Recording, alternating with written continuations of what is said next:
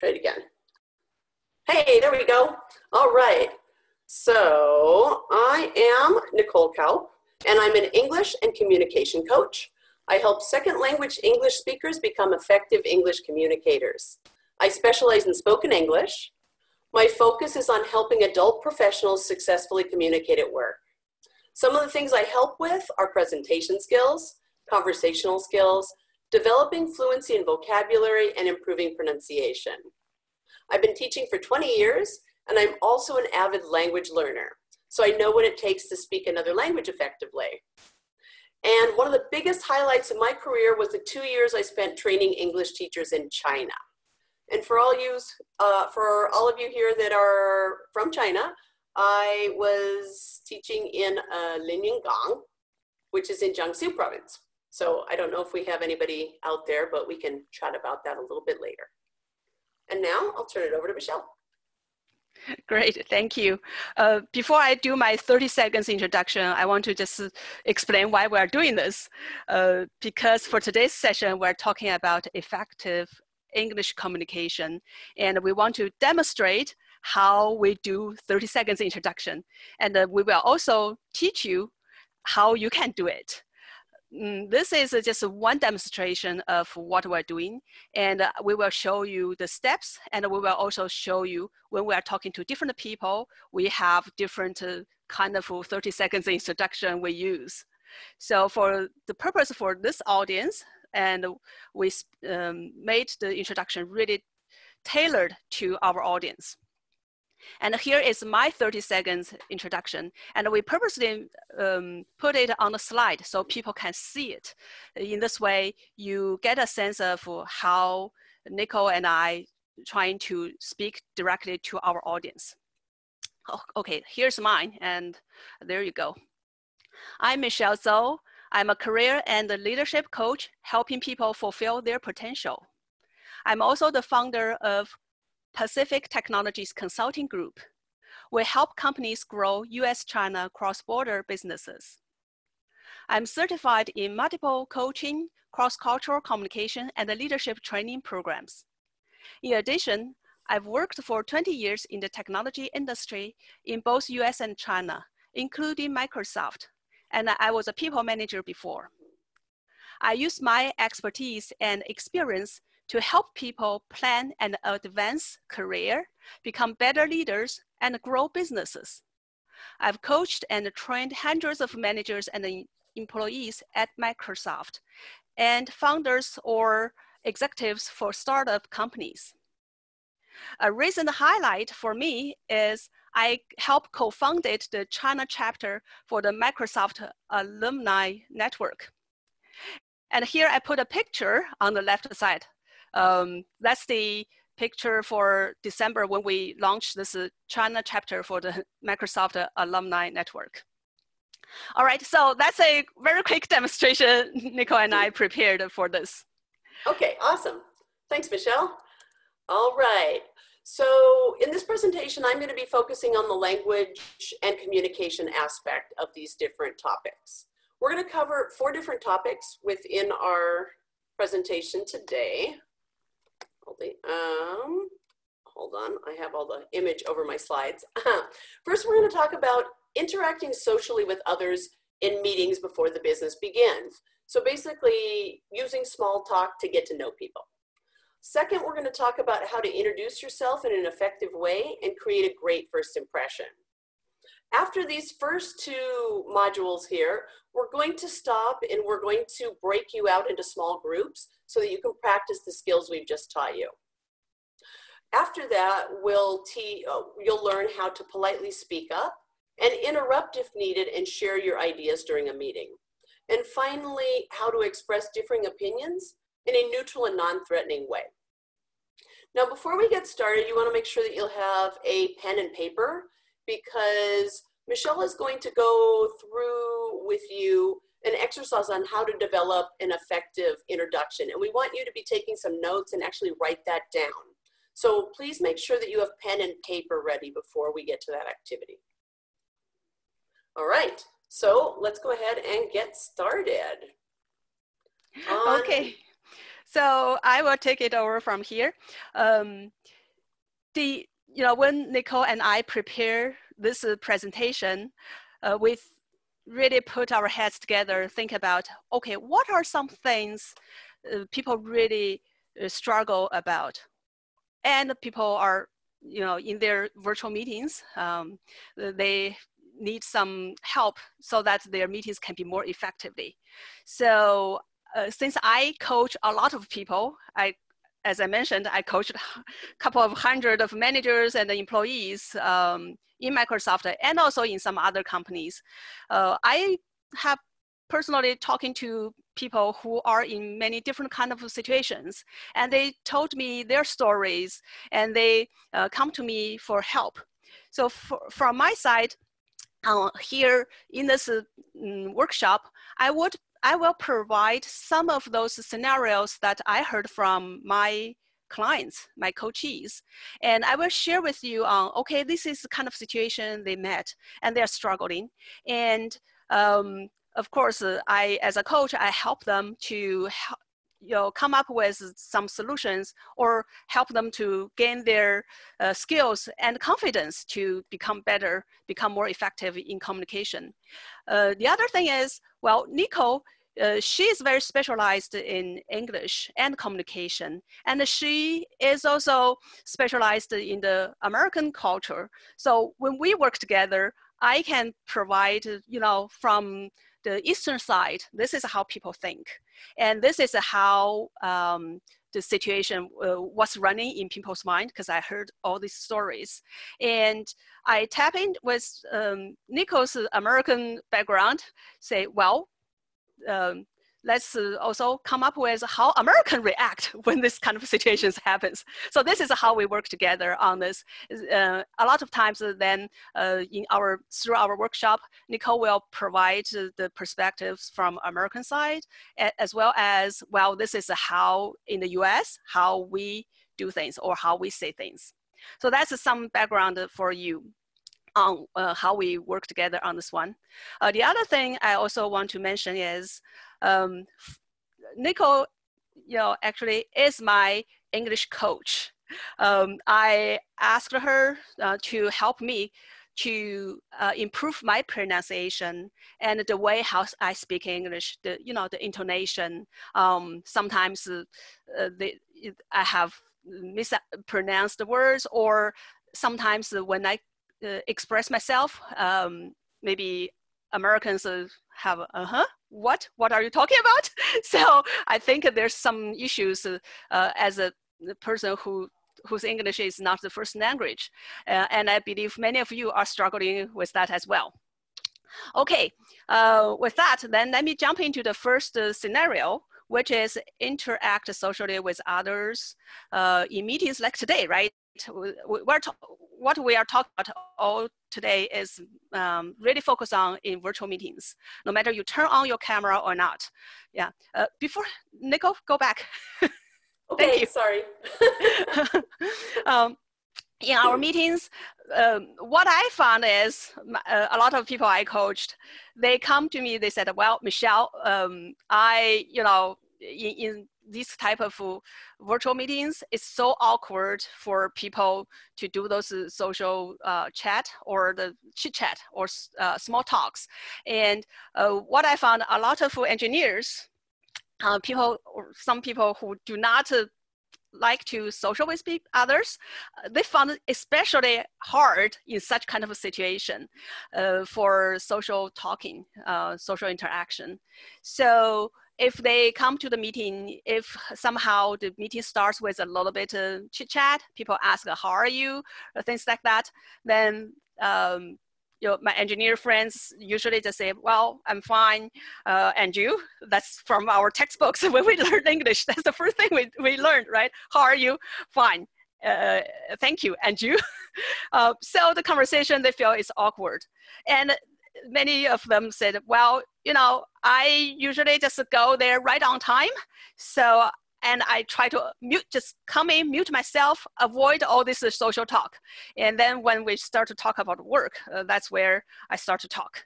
So that's a very common situation. Now, Well, not everybody is doing that. I have also seen people who are very successful in this type of a social interaction, even in virtual meetings. Why do they do that? Well, let's go to the next slide. Well, they use this kind of situation to build a relationship with others. It's very useful for people to get to know you, and you also get to know them beyond their title, beyond just work. I have seen people doing really well when they do this type of meetings. They are really showing up as if they are a leader, or they leave people an impression that they have a pretty strong leadership because they come into the meeting, they come in a little bit early, and they greet everybody when people come in. They say hi, they start some sort of social interaction, small talks, and they make people feel very comfortable, feel very friendly, welcomed, very warm. So they really create this kind of atmosphere to start this meeting. That's really help them position themselves. Later we will talk about the brand, right? They will position themselves in a way that they are the ones that are driving things. They are the ones that taking initiatives. They're the ones are people person. They're the ones cares about others. And they're the ones that are leaders. So if you feel comfortable, if your personality is, a little bit more open than just to, be the ones that I shut my mouth most of the time, then I would encourage you try to use this type of opportunities and learn a little bit of skills and start to be a little bit more of yourself and be open and talk to people, build a relationship in those social interaction time before you really start the business. And that helps you build your network, helps you build a trust, and people want to work with you. So I've covered this slide, and let's go to the next slide. We look at how do you to do it, right? Nicole is an expert in this. So okay. Nicole, take away. I will. Okay, so before I talk about what to talk about, I want to talk about some topics to avoid. So basically we want to avoid anything that is unpleasant and negative. So anything that makes people feel bad or might create an argument, we want to avoid those topics. So one is politics. I know it's tempting to share your opinion on the current president, the former president, the next election, things that are going wrong in the world. It's really tempting to share your opinion, but in business situations, you probably should not. Even if other people bring up the subject of the election, the president, the whatever, I would kind of steer the conversation to another topic if possible, because it's very likely that will generate negative feelings. People will start arguing, and then you could very easily lose business, make enemies, and that's not something we want to do. So try to avoid politics. Avoid talking about religion also. Usually everybody thinks their religion is the right and correct one, and so there are many, many different religions out there. So it's best to just avoid that topic altogether, both in business and even in social situations. We generally don't talk much about religion. If you're truly curious about different religions, I would encourage you to search online, read some books, maybe even visit some churches, temples, mosques to get familiar with that. But it's not a topic that really goes over well usually, so best avoid it. I added this in here specifically based on my experience in China. Usually Americans are very uncomfortable talking about, well, their age. Especially women will never ever tell you their age, so don't ask. We don't even often ask our friends this question. It's a very, very touchy subject. Age, we kind of value youth a lot in the American culture. And so sometimes being seen as older can actually be a negative thing. I skipped over the first one. Let me go back to that in a moment. Salary. Never, ever ask anybody what their salary is. We don't even talk about that with our close family and friends. So never, never, never ask about salary. And cost of things is also kind of to be avoided a little bit because it kind of is a reflection of your salary and such. And we kind of like to keep things on equal terms, that we're all about the same and nobody's really higher or better than anybody. Marital status is not really a taboo, but when you don't know somebody well, you don't want the first question to be, hey, are you married? Because that means to me that you would like to date me. You want me to be your girlfriend. And in a business situation, that's not really appropriate. We're doing business together. We're coworkers. Whether I'm married or single should not be important to you. But the information will come out very soon. As you get to know the person better, you will certainly find out whether they're married, single, they have a partner, they have kids. They'll start talking about their family and things that are important to them as you get to know them a little bit better. All right, so now that you know what to avoid, let's talk about what you should actually discuss. So in this presentation that we're doing today, we have different kinds of people here. We have people who will be strangers. Like when we set you up in breakout groups, you very well may be talking to people you've never met before. And so I'm going to talk about what to discuss with strangers. But it's also quite possible that you may be in a breakout room with people that you have met previously and that you haven't seen them in a while. So we'll talk about kind of how to catch up with former coworkers and people that you have met before. And then also I'm going to talk a little bit about what to say to your actual colleagues, people that you do work with on a day-to-day basis. So first, what to talk about with strangers. So we're going to try to find things that we have in common with people so that we can extend the conversation, we can get to know people better, we can build a rapport and a relationship, maybe make new friends, and kind of open new doors to opportunities. So we want to actually get people talking and see how we can connect with them. So one way to do that is talking about obvious big events that are happening. And most of you are probably in the Seattle area, so we would likely be talking about festivals that are happening, holidays, sporting events, major things that most people know that are happening. We could talk about this particular workshop that we're attending together. It's something we have in common. The obvious big event that's kind of happening in the world right now is the coronavirus. Now, we want to try to keep things as positive as possible, so we don't really want to dwell on things that are negative and that may cause people to be sad or angry or anxious. So the best advice is to kind of avoid that topic mostly, but at the same time, I'm noticing when I'm in meetings with people, kind of the first topic is like, how are you doing? Are you okay? I mean, everybody's at home. We're in a difficult situation now. And so kind of keeping it human and really reaching out and saying, you know, how are you? That is kind of, I think, our number one topic at the moment. Not dwelling on disease and problems, but just kind of making sure that people are okay. And that if they need to share their feelings, that they find they can do that. So I would encourage you to just check in with people and kind of ask how they are. In not a, hey, how are you? But more of a, you know, how are you really doing? I mean, you're working at home. Are you doing okay? How do you feel?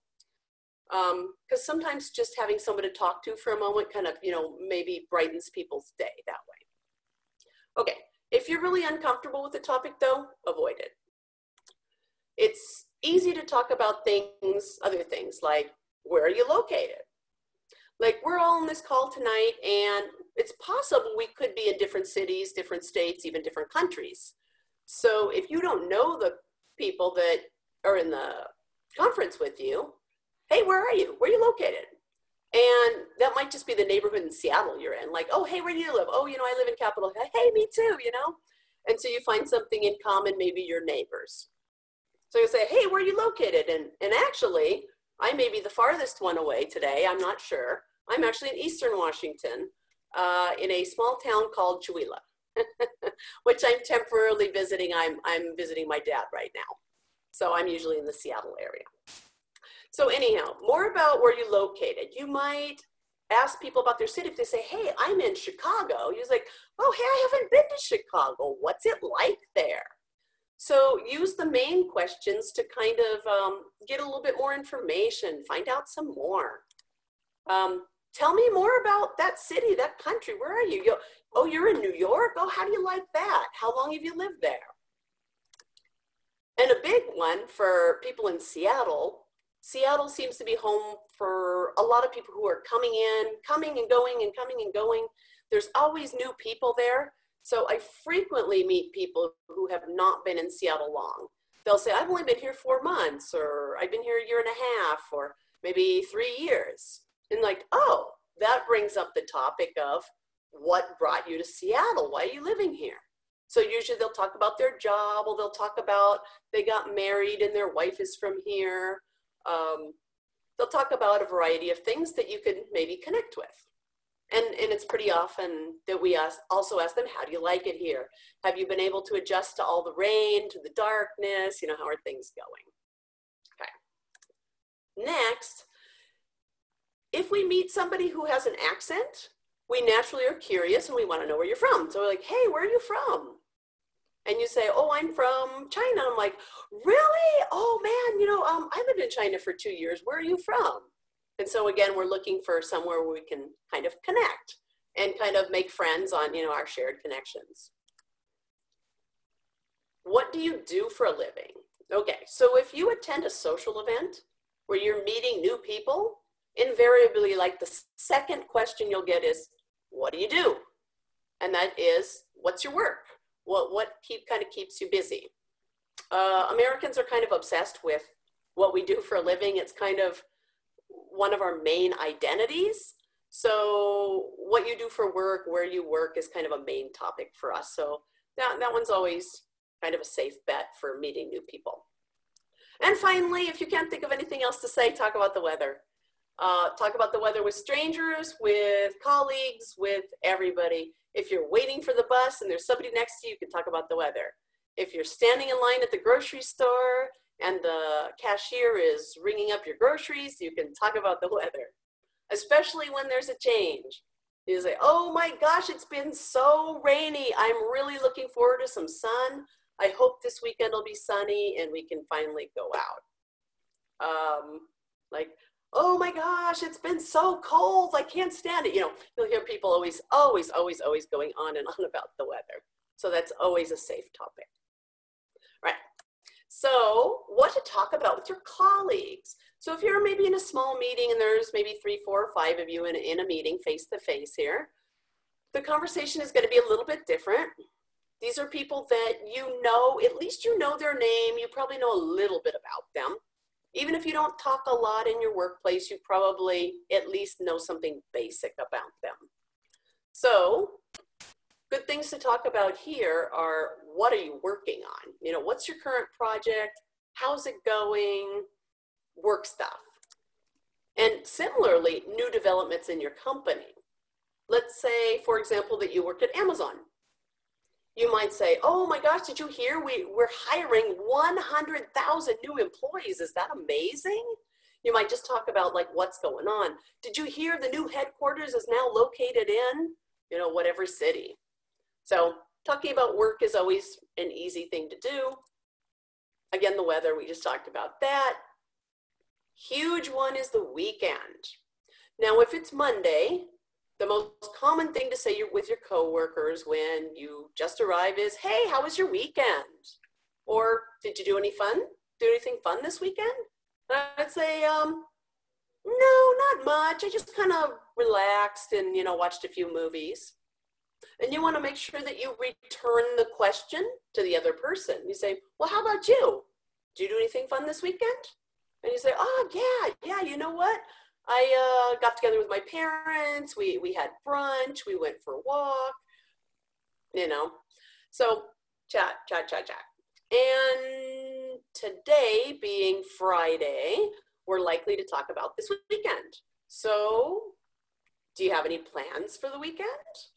Are you going to do anything fun? So, and this is a great way to open a conversation about someone's hobbies and interests. Because if that person tells you that they're going to go sailing this weekend, you say, oh, you're a sailor? Hey, me too. You know what? I used to race in college and I raced on this boat. And so it can really start opening the conversation to make a better connection when you start learning about their hobbies and interests. Okay. Upcoming holiday and summer travel plans are great topics too. This is currently a holiday weekend. It's Memorial Day weekend. Ordinarily, people would be lots of people would be traveling. Since this is the unofficial beginning of summer, people would be going camping, going to beaches and lakes, and having picnics and barbecues, and maybe going out of town. This year, I don't know. I think people are probably not traveling much at all, but maybe staying home, maybe still visiting parks and beaches and things. But it's always a question to ask. And do you have any plans for this weekend? Are you going to do anything fun? All right. Oh, what's new with their family? Assuming that you know somebody well, you probably are already aware that they have a family, they have a couple kids.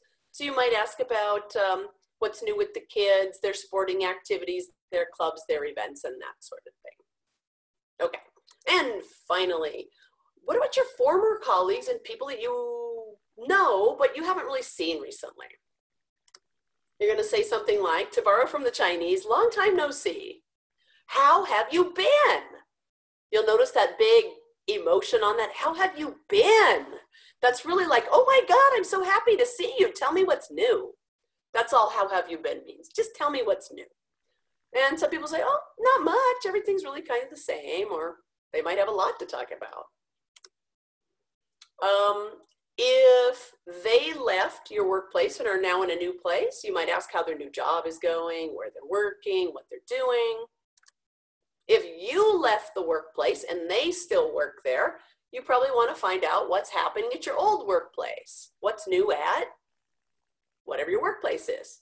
And they'll tell you new people that are hired, maybe people who have left, who's been promoted, everything that's going on. And again, always talking about their family, because people love to talk about their kids, their grandkids. That's always a great topic for people that you know that they have kids and grandkids and they enjoy talking about them. That's a great way to get people to talk for a while. All right. And we are on to our second topic. And I'll turn it over to Michelle. Okay, thanks, Nicole. That's a lot of information. I know, that did go on for a while. By the way, it wasn't overwhelming. Yeah, we prepared a handout and we're going to send it out to people after we have a way to connect you. By the end of this session, we will have a QR code for WeChat. If you have WeChat, you can scan, then we can send out that handout through that WeChat. And for those who do not have WeChat, we'll go ahead and send that out through email as well. I don't know if we have the email list. Oh, okay. Yeah. If we do not have an email list, we will definitely give you our contact information at the end, and you can connect with either me or Michelle via email or phone and request that we send you that information. Yeah, because we share a lot of information and we talk through. The first part, we can go slower than the last, because we have a lot of content. We do have a lot of content, so we're kind of talking a little fast. So yeah, we may go very fast at the last two parts because the time limit. Okay, let me start this session. This is how do you introduce yourself in a very effective way and create a great first impression. This is very often that I have people, meet with me in my coaching sessions or in my training classes at work. Then people say, well, we have this kind of introduction. It happens all the time, especially if you are meeting people, some of the people in the meeting that you don't know or they don't know you. So we do this.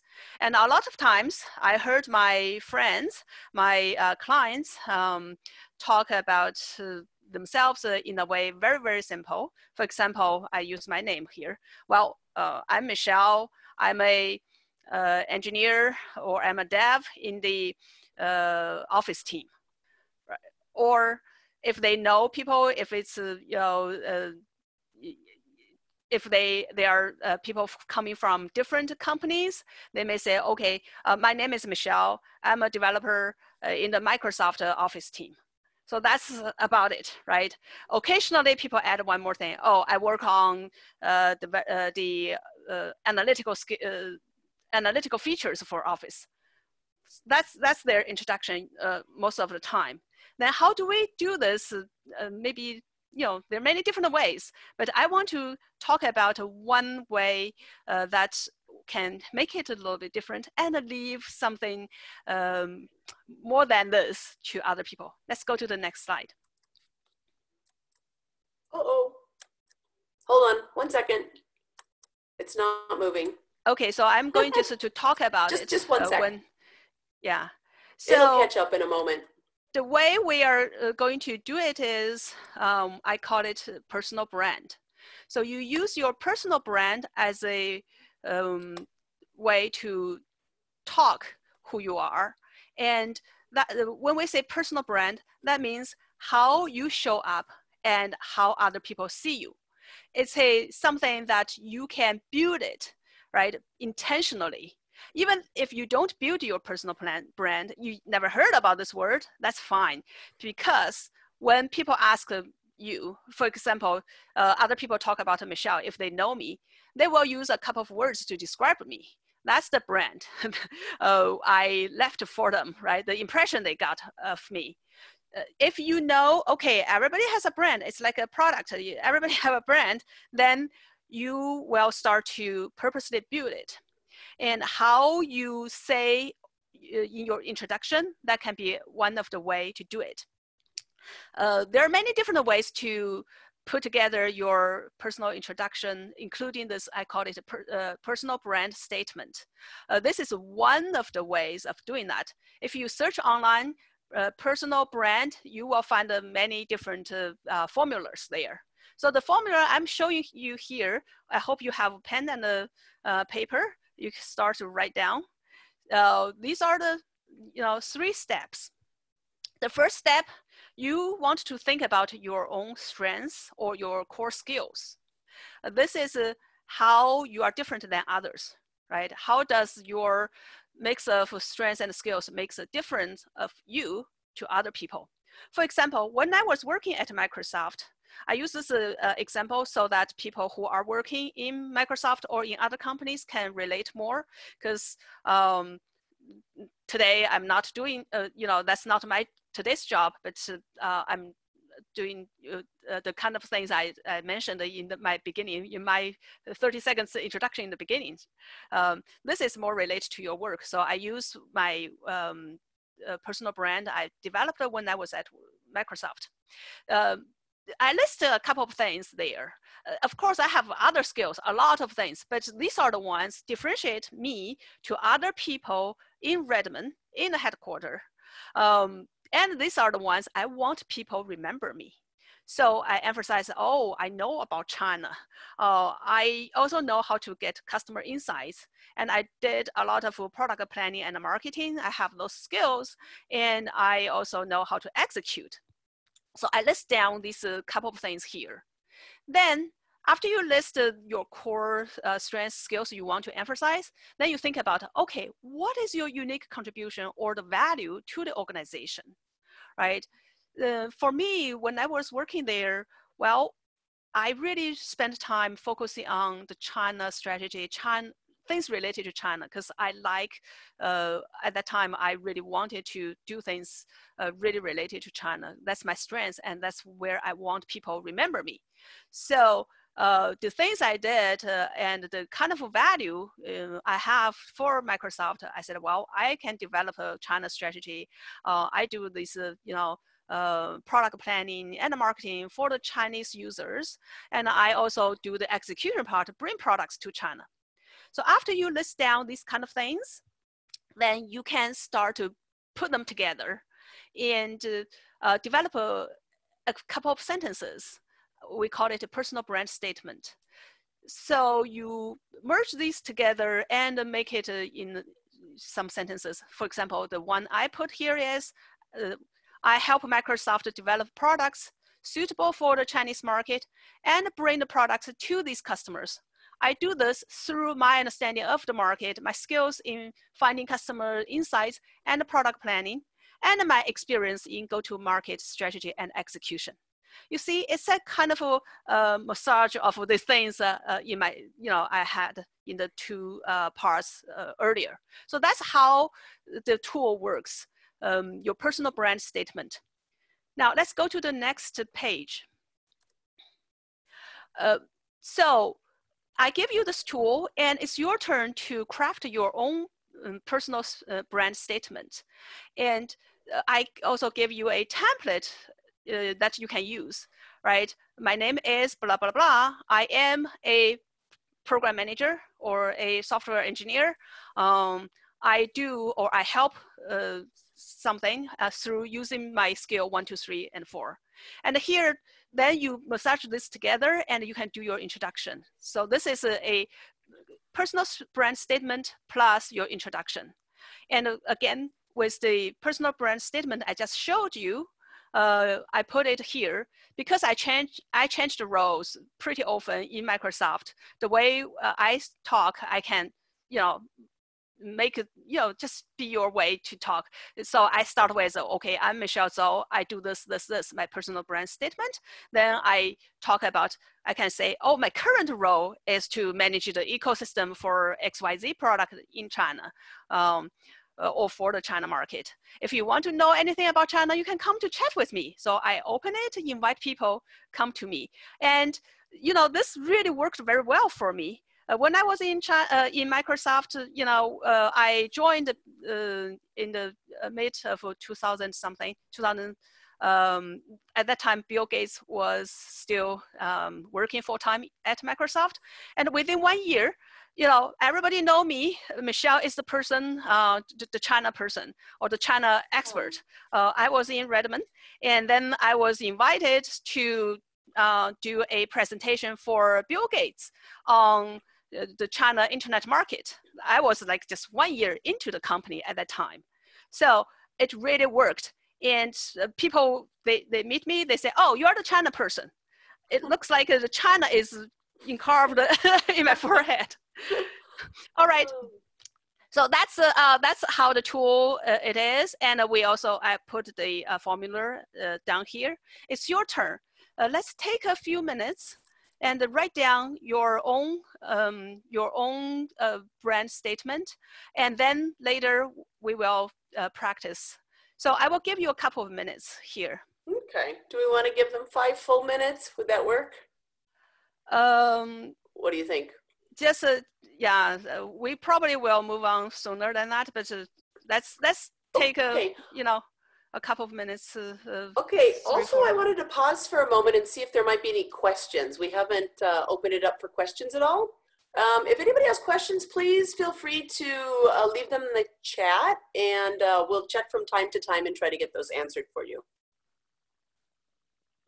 But let's go ahead and give you guys, I'm thinking 5 minutes, which is probably not a huge amount of time to do this, but at least it'll give you a chance to think about it a little bit, maybe write some notes on the paper.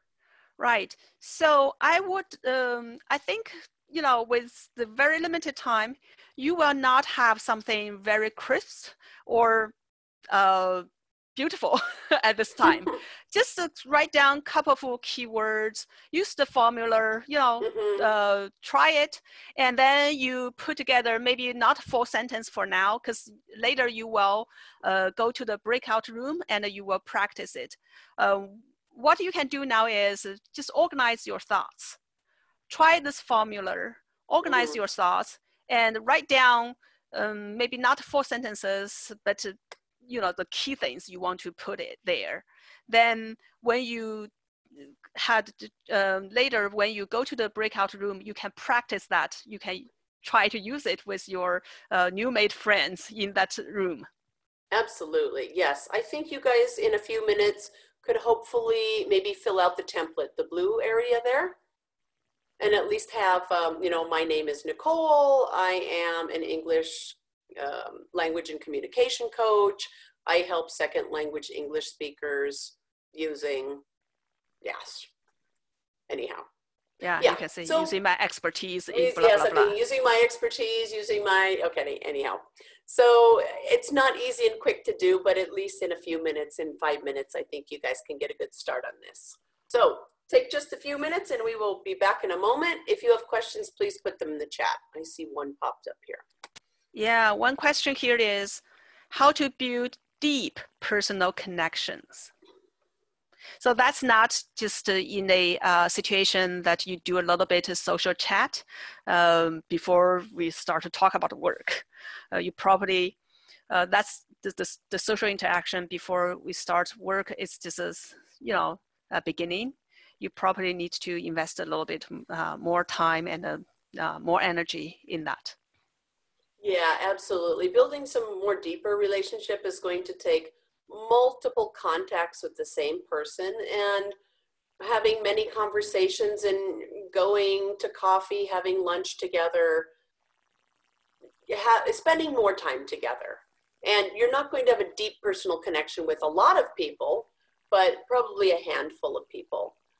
But in business situations, we're looking to just, I guess, meet people, build our network up, get to know who's around us, and maybe who we would like to get to know better, who can help us, who we can help. So the more people that you meet, the more doors that can open and the more opportunities that you have to move up in your career, to do more interesting things in your life. So building deep connections takes a long time and can take years, really years. Mm-hmm. But be open. If you're open and you share who you are, people are open back and they share about themselves. Right. I think one of the topics we can talk in the future is how do you find mentors? I helped a lot of people, find mentors, then how they can use their mentors, right? It's a mutual beneficial, not just you use them, they also learn from you. There's a lot of things we can do here. I'm writing it down as a topic for the future because I'm very specialized in career development and leadership.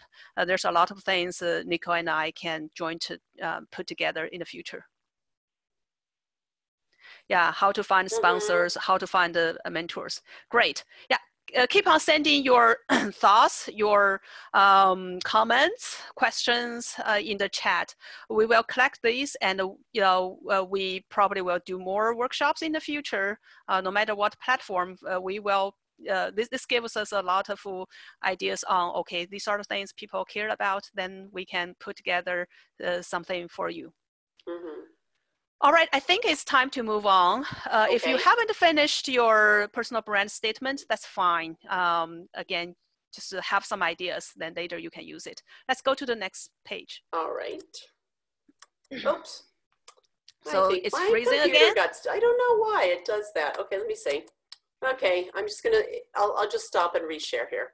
I don't know why it's doing that. Is there another question in the chat? Or if your computer is having issues, then should I share mine? It is. I'm not sure. It seems when we stop a little bit that it does that. I think my connection is fine. It's just when we stop for a few minutes, it seems to want to freeze. I'm not sure why. Okay. Okay. All right. So we're back. There we go. One thing I want to also help you understand is your introduction. It will be tailored by the people you talk with. Remember when Nicole and I started, we did our 30 seconds introduction. In that demo, my introduction is very different compared to the one I just showed you when I was working at Microsoft.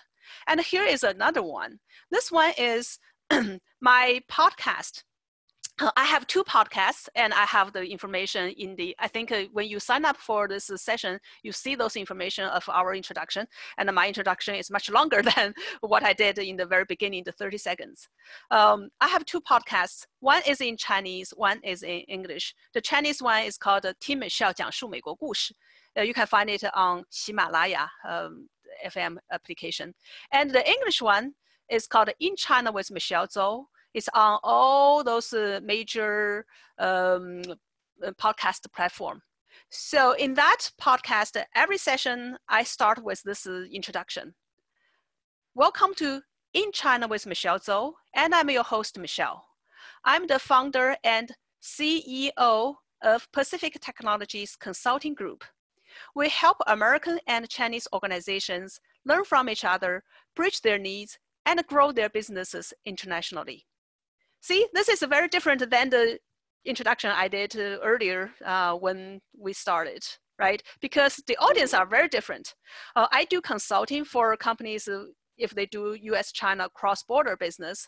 And this is a podcast targeted this kind of audience, or professionals who are interested in China, or people who are doing business with China, or university students who are thinking about going to work in China, or whoever is interested in China. So I have audience worldwide. This is talking to them. So when you do your introduction, think about who are the people you are talking with. What is, the things that you have for we're talking about business for now, in your work that you engage with them. So you tailored it. All right. Now let's move on. Then how do you say your introduction? Well, Nicole has a lot of tips and things to watch. I learned a lot from her because she helped me correct the introduction in my podcast. The way how I say it, because there are some things I pronounced. Nicole will say, "What? What did you say?" All right, Nicole, your turn. Okay. All right. So how you say your introduction. So you want to help people pronounce and remember your name if it's not a common name. And this goes for second language speakers, people from other countries with names that are coming from languages that may be unfamiliar to people, but it also goes for Americans as well. And I'm going to give you an example from my name, actually, and what I have to do sometimes because I have an unusual last name. First of all, let me talk about my first name. So my first name is Nicole. Now, all Americans are familiar with the name Nicole. They've heard it often enough. It's not extremely common, but it's common enough that they've heard it before. And there are some famous Nicoles like Nicole Kidman. So Americans are all familiar with that, and they know it's pronounced Nicole. But most of my students, the people I work with, are coming from other languages, and they have kind of internalized that the stress goes on the first part of an American name. So they always call me Nicole, right? And at this point, I'm so used to hearing that I really just don't even pay attention anymore. But it's Nicole. And it's Nicole, stress on the second part, because my name is of French origin. It came from the French language. And so French tends to stress the end points, right? Nicole, rather than the beginning of the first syllable. And coincidentally, the name Michelle also has that stress pattern. So Nicole, Michelle, and a few other names. My mom's name, Colleen, and another French name, Monique, also have that stress pattern where they're stressing that second part. Now here's where it gets a little more interesting. My last name. My last name is of Germanic origin, so it's from German. So Americans don't know what to do with the AU in my name because AU can be pronounced different ways in English. So some people try and say Kaup. Occasionally people recognize it as German and will pronounce it Kaup. But usually I always have to spell it. If somebody says, "What's your last name?" I automatically spell it. I don't even say it. I just say it's K-A-U-P. I don't even say it. I just spell it. So that's something for you to remember as well. Spell your name if you know nobody's going to get it. And I always kind of add this in it. It's pronounced Kaup, like the animal, cow. And I usually get people kind of tilt their head and look at me like, what are you talking about? And I say, you know, cow, but you add the P to the end. And I invariably have to moo. I have to say moo, moo. And they still look at me like they don't know what I'm talking about, but eventually we kind of get it. So you can see that this does not only happen to people, you know, people that have names from other cultures, it also happens to some of us Americans. And I know, Michelle, you have a story also regarding your name. Oh, you are muted, Michelle. Okay, yes. When I came to the US for my MBA, that was back in the 90s, and I was using my Chinese name. It's Yingyi Zhou. A lot of times people could not, they were not sure about how to pronounce my name. And I heard people call me Yinggai Zhu. So there are a couple of things I did. One is, of course, I was very patient helping them to, you know, say my Chinese name. Then when I started working in the US, I decided to use my English name, which is Michelle Zhou. Even with Michelle, Michelle Zhou, sometimes people pronounce my last name with very funny things like Zhu. Then I tell people, well, it's Zhou, it's like oh. It's not the you know, the zoo where animal lives.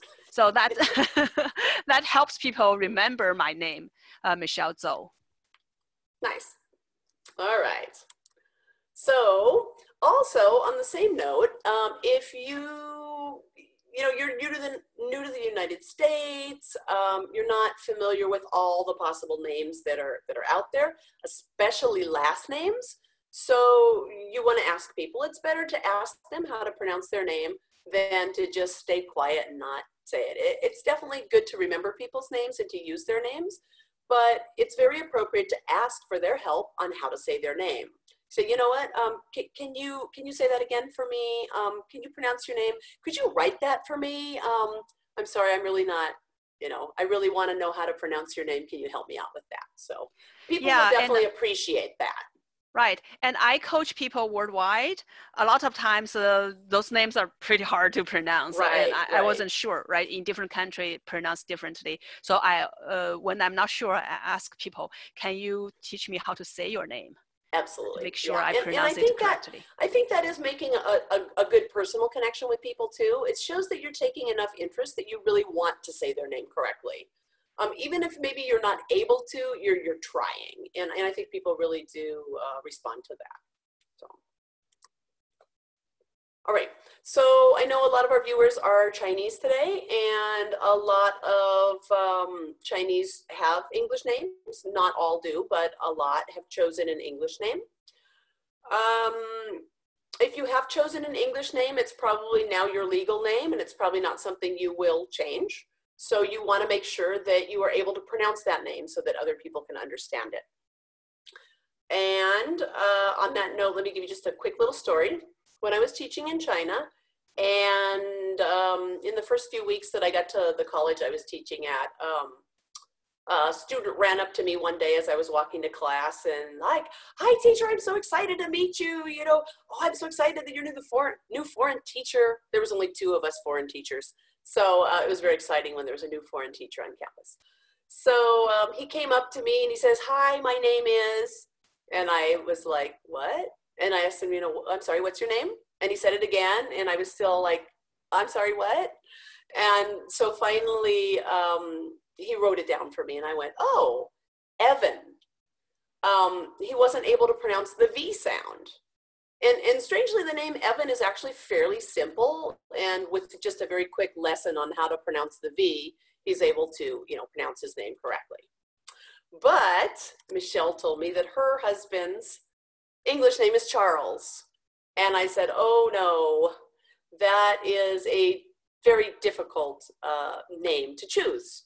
For most second language speakers, no matter what language they're coming from, Chinese or another language, Charles is going to be very, very difficult to pronounce because it ends with R, a dark L sound, and a Z sound, and they are all blended together. And each of those sounds individually is difficult, and putting them together becomes impossible.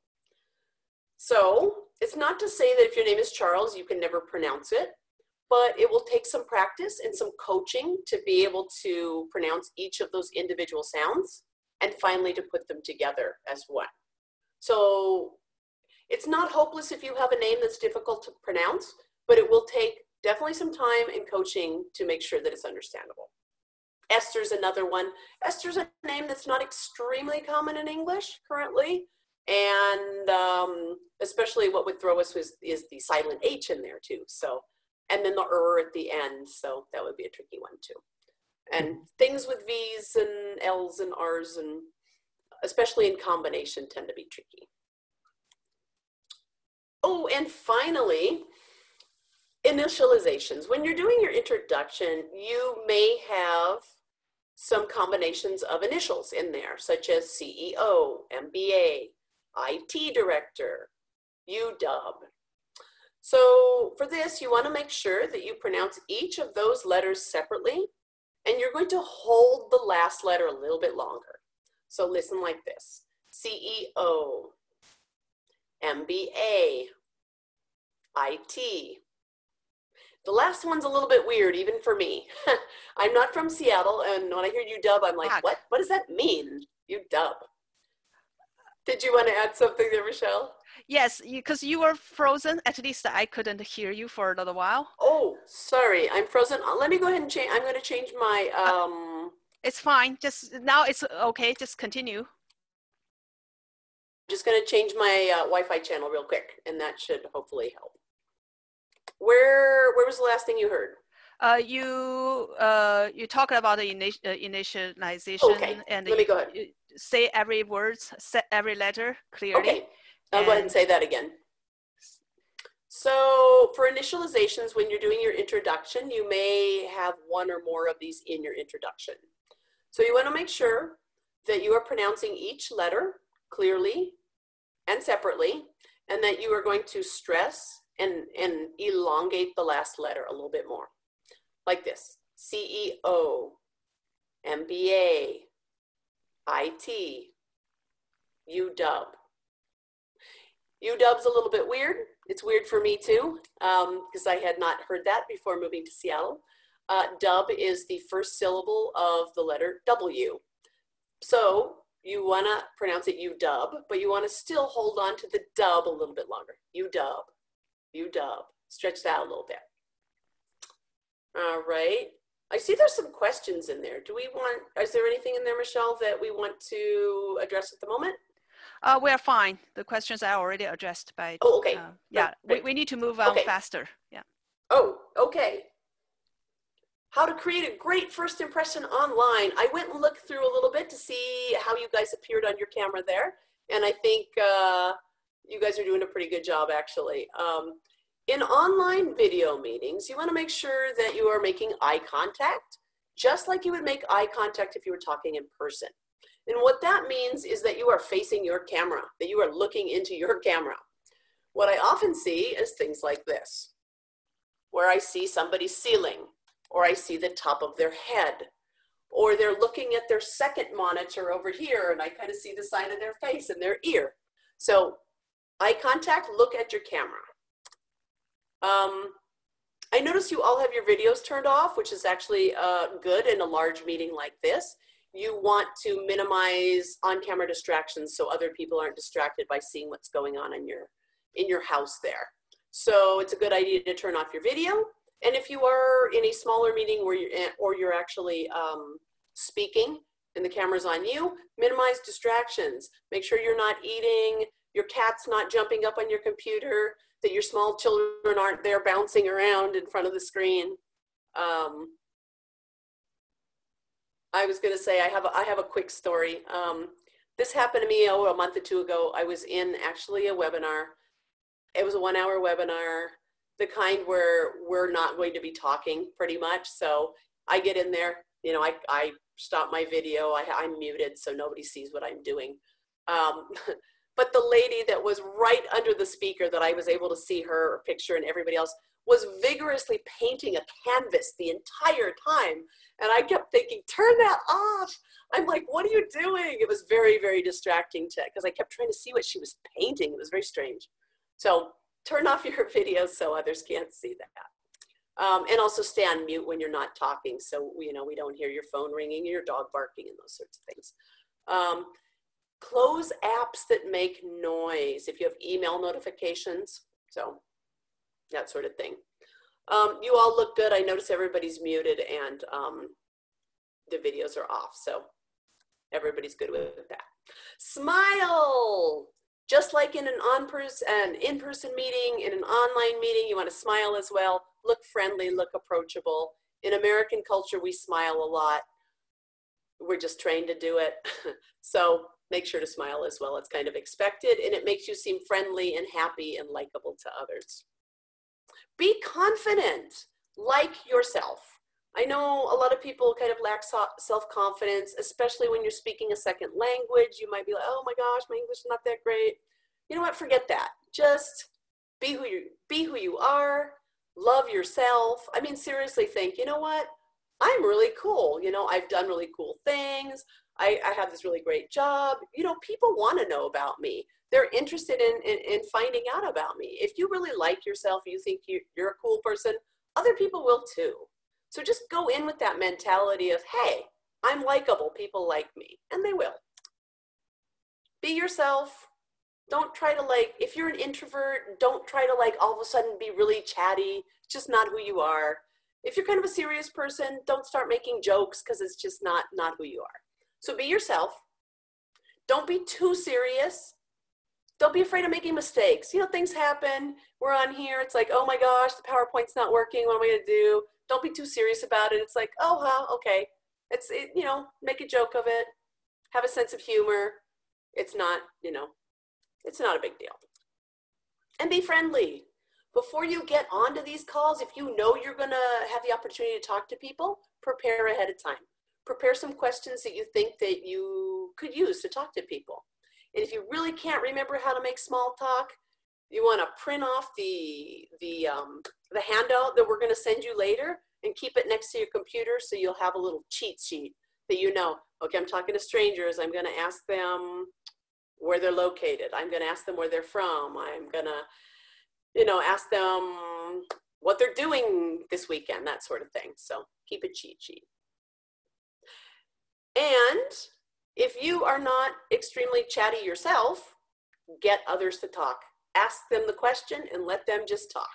Show you're listening. Make sure you nod your head, say, uh-huh, right.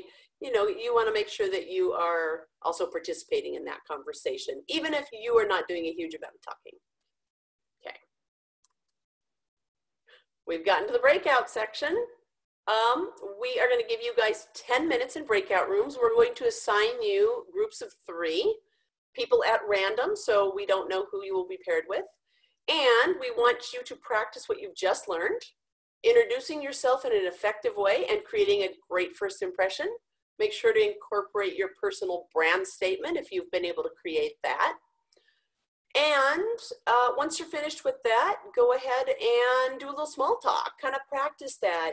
Kind of get used to that idea of what do I talk to with strangers or colleagues I haven't seen for a while. So hopefully your introduction ideally should be about 30 seconds, no more. Since you guys don't have one already practiced and polished, it may go up to about a minute or so. But hopefully you'll have a good 7 minutes to do a little small talk practice. If we are able, we're going to try to kind of enter some of the rooms and kind of listen. I'm not sure if we'll have that ability, but hopefully we will. I'm pretty sure Nicole and Michelle will be in the break room as well, since it's random. Oh, we will be assigned to a breakout room. Yeah. Okay. All right. Sounds that's good to fine. Me. Yeah. All right. Sounds good. Okay, so let's go ahead and do 10 minutes and, oh, here we go. Just go ahead and join your breakout room. I already open the break room and around 3 to 4 people will be in a room and just free to talk. Okay, and you guys will be queued when your breakout is over and you'll automatically be put back into the main room.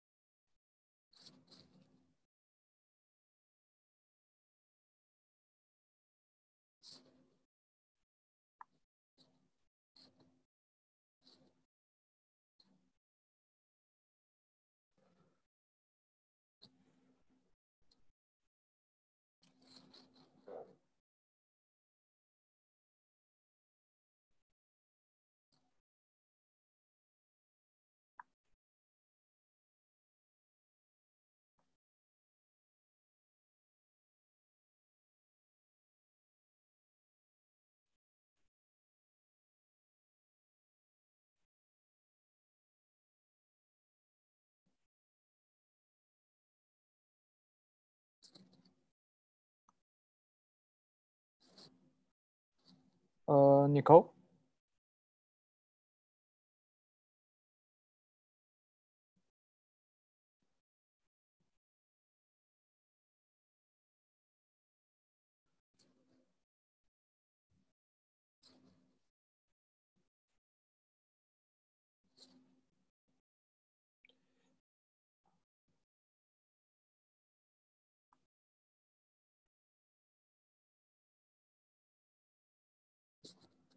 Hi, Nicole. I think maybe it's better you just post your last PPT so everyone knows what to do and in each room.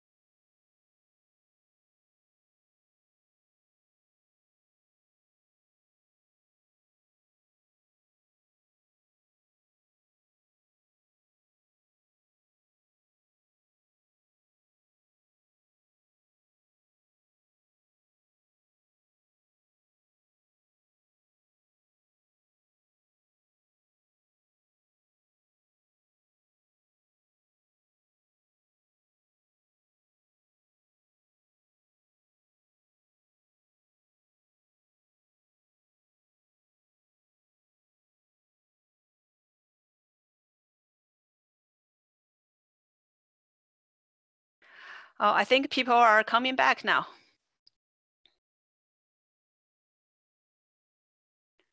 Hope many of you had a chance to meet new people and have a chance to, practice what we just learned.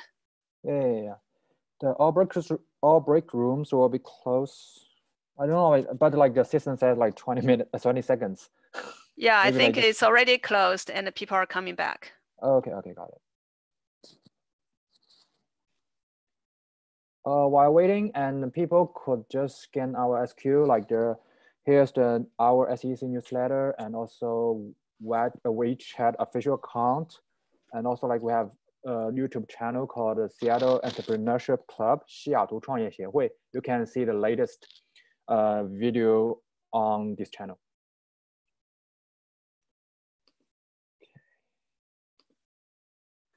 Okay. Everyone's back. Okay, since everyone's back, okay, well, let's move on. I will stop share. Nicole, you can go on your share. All right.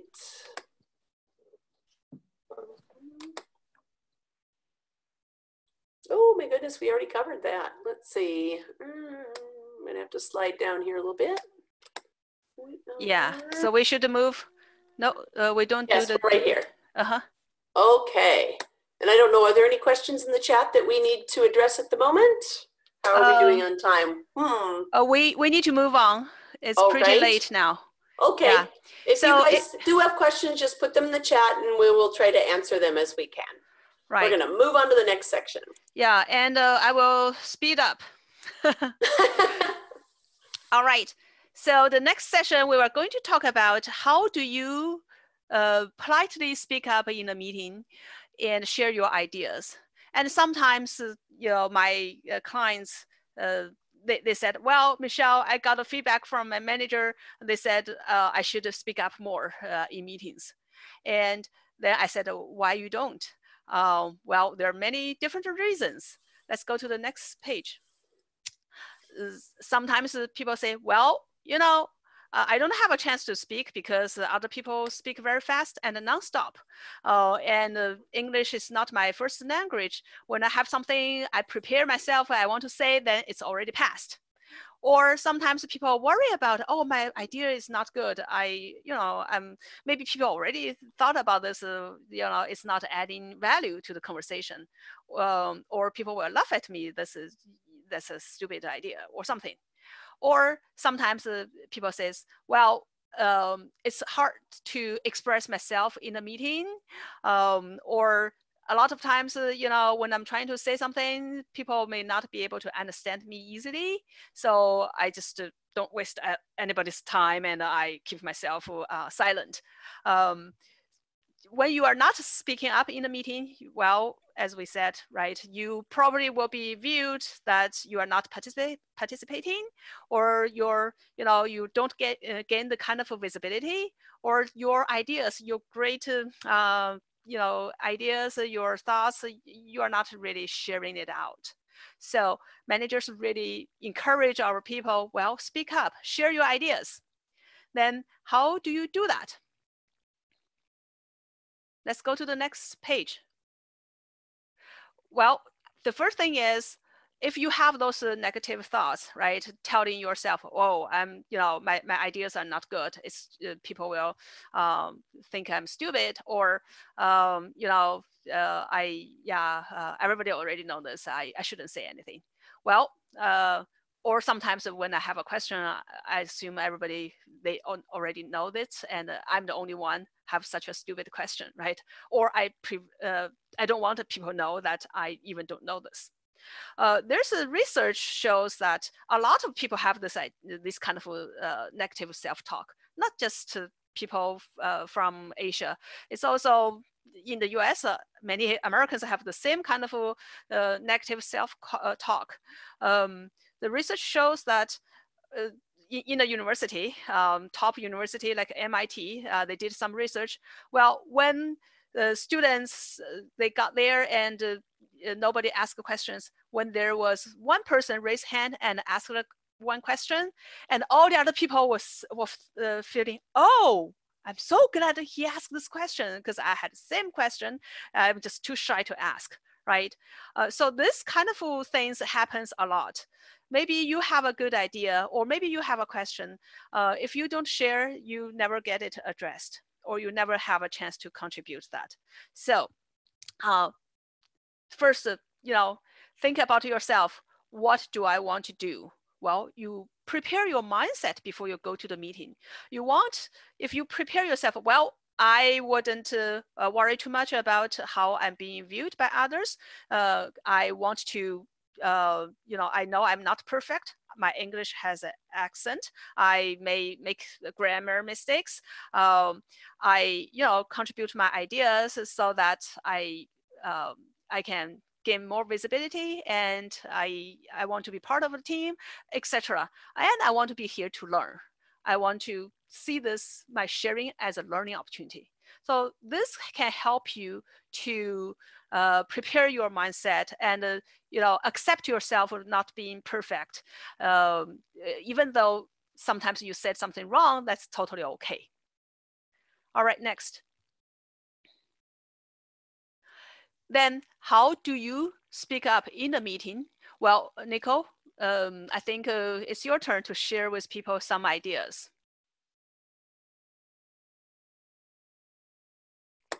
Sorry about that, I was muted. I was just looking at the chat to see if there's anything we need to talk about. I see you give feedback to me. Oh yeah, I want to address this one. It's great. This is a very good feedback on, I see individual contributors should also give feedbacks to manager or the meeting moderator that, as somebody hosting this meeting, you can encourage everyone to talk, and you can give people the time to talk, right? This is one technique we use a lot. When I coach people, I tell them, if you feel it's impolite to interrupt others, you have something you want to say, but you cannot insert yourself in, well, you can, Nicole will talk about a lot of the ideas, but I also tell people one idea is you can talk to the meeting host that they can help, they can pause and ask, does anybody have something to talk or to share, or anybody have questions? Or the meeting host can say, well, everybody have 5 minutes to share their ideas. Make turns. Everybody have an opportunity in the room to talk. This is great. Thank you. All right. So we're going to talk a little bit about how to speak up in a meeting. Oh, no, shoot. I got stuck again. Isn't that funny? Oh, maybe it's when I open the chat that it seems to get stuck. Hold on one second. Pardon me while I get that going again. Okay. Oops. Here, we need to move up just a moment. Okay. Okay, so how to speak up in a meeting. If you can find a natural pause, that is good. Listen for when the speaker kind of slows down and seems to kind of stop a bit, or when they actually have a down pitch. Like in the speech, they'll be talking, and then all of a sudden they'll kind of drop at the end, and that kind of means I'm finished. So listen for that as well. On video here, you can see me if you're on video.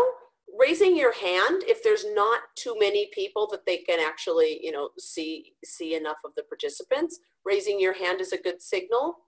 The speaker may actually just kind of stop and ask, ask if you have a question, or they may ask you to hold the question till later or put it in the chat if it's a larger group.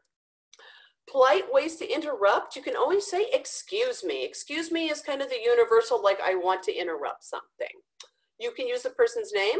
You might just say, excuse me, Nicole, can I ask a question? Excuse me, Michelle, can I ask a question? And that is a very polite, inappropriate way to do that. Excuse me, can I add something?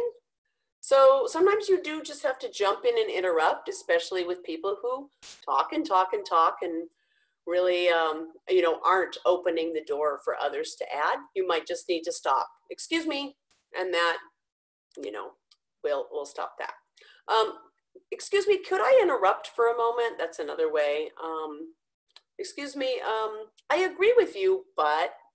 So those are all polite, but remember, raise your hand if you can and insert excuse me in there, and that is just fine.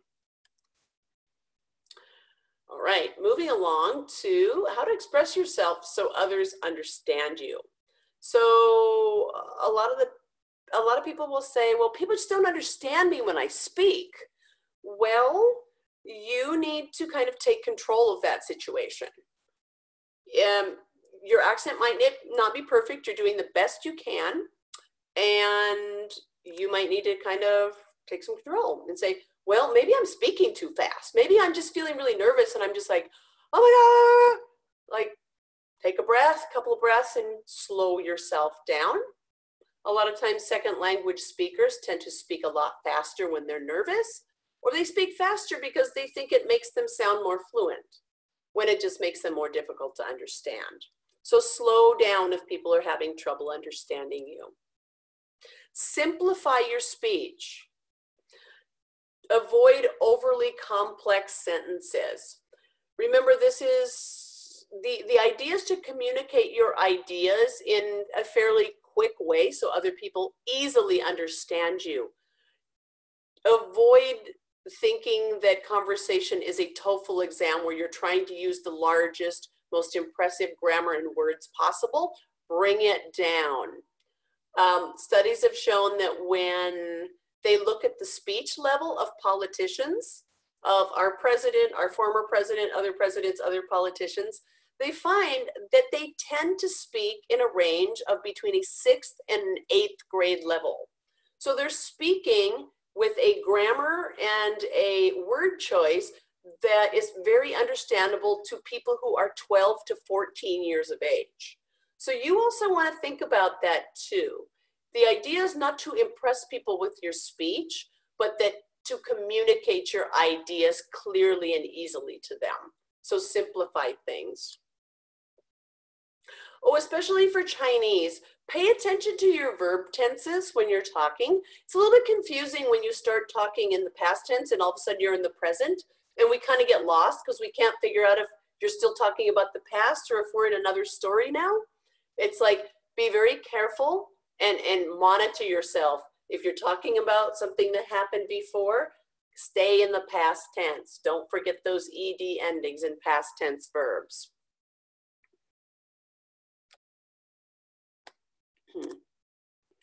All right. And also for Chinese, make sure to pronounce all the syllables in the longer words. Make sure not to leave out the middle ones. Excuse me a second. All right. Words like this. I sometimes hear Chinese speakers say something like government. Make sure it's government. You get all 3 of those syllables. Don't leave out the middle ones. Opportunity, like opportunity. Slow yourself down and make sure you get all those syllables in there. I've heard understand a lot. Understand? No, understand. So just a little quick pronunciation hint there. I know those longer words are kind of tricky, but slow down, it'll be easier to get them. Avoid upspeak. Oh, I hear so much talk about this, and even amongst native speakers. I hear a lot of speech therapists talking about this recently. If you are using a rising pitch, if your tone is going up, you are generally communicating that you're asking a question, or that you are unsure of something, or that you are not confident. And especially in a business situation, you do not want to convey that you are not confident in what you're saying. So listen and see if you can hear it.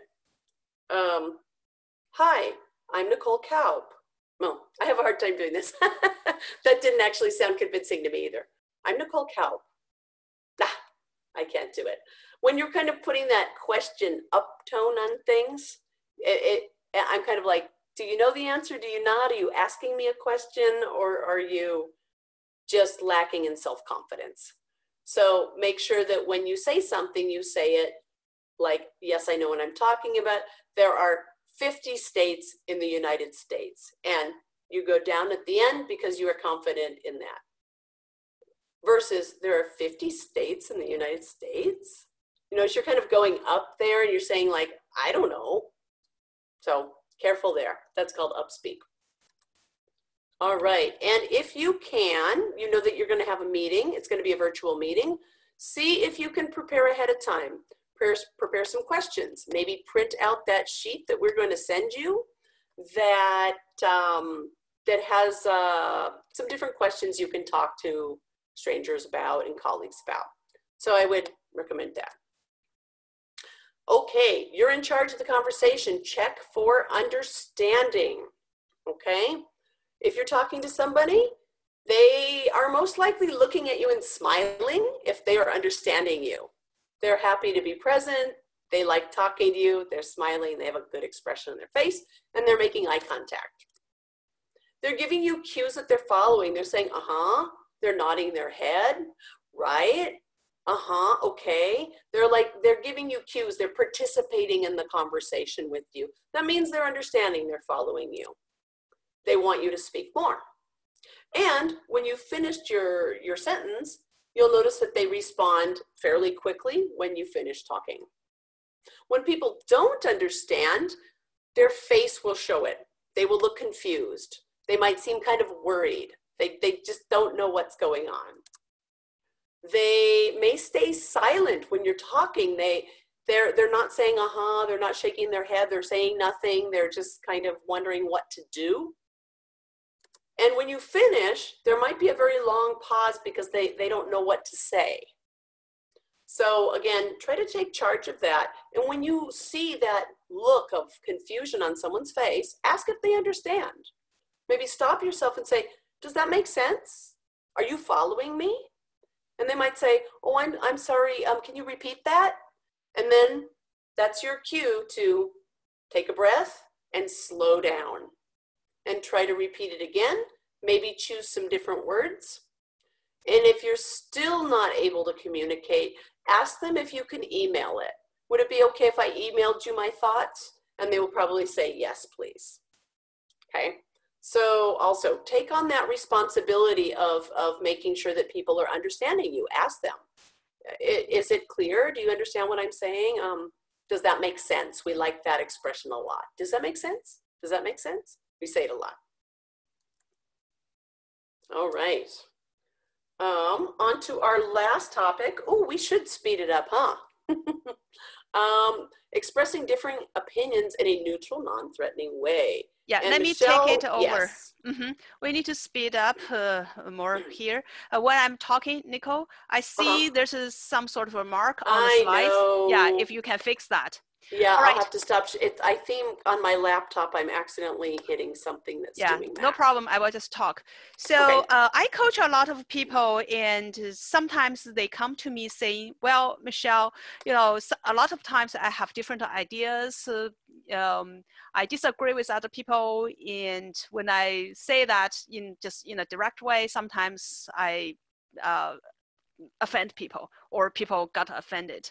One real example is, let's go to the next slide. Recently, I coached someone, the lady is a Chinese, and she expressed this in the meeting, and the other person, talked about something, and then she just she's very brave, right? She's very direct. She said, well, I just talk what I in my mind. She said, well, I disagree. This will not work. It does not make sense. Users will never find this feature. You should blah, blah, blah. So this is how she said, right? She came to me, she said, well, Michelle, I think I probably offended the other person. I never meant that. But after this meeting, the other person, the attitude is very different, right? Become distancing to me, and was not as warm as before, was not as responsive as before. So I asked her what happened. She told me this is what she said. Well, then there can be different way of saying it, and I helped her to think about what can be some different way. And more importantly, I said, well, if you think that's the case because you said something in the meeting that the other person got feel uncomfortable, offended, then you can go and have a private conversation with him and explain that you come from a different culture and you are very direct and your English may not really expressing what you really wanted to say in terms of your emotions. So let him understand that you didn't want to offend anybody. Yeah, you explain that, then that will get the understanding.